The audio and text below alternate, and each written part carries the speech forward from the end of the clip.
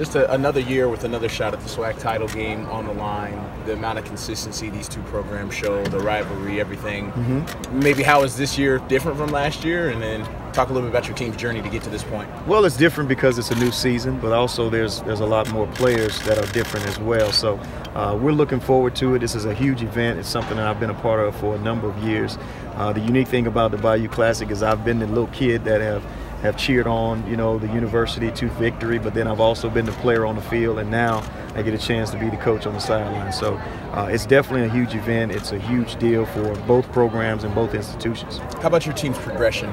Losing the season opener, but then rolling off however many wins it's been now. I mean, how have you seen your team progress? Well, we've done a really good job of building blocks on the building that we're building, and that's the way we go about each season is building a foundation with week one, and then seeing where we are, and then going from there. And I thought that we've done a really good job of continuing to build on what we've been able to accomplish this season. So with a good quarterback, good running back, and then also a really good defense, it gives you a chance to be successful. Since you got here, not counting y'all's games against each other, you and Coach Odom's are 55-5 against the rest of the SWAC. Right. How do you get to that level where it's really you two and kind of everybody else right now? Well, I think it has a lot to do with the state of Louisiana.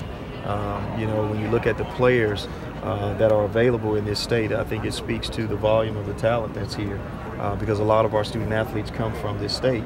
But then secondly, I think it has a lot to do with our approach as coaches. There's a no-nonsense approach, and a very disciplined approach, which allows you to be successful. So that's what it takes. But then also you have to be focused on the task at hand. And I think, both teams do a really good job of focusing on what's right in front of them as opposed to thinking what's behind or two steps ahead.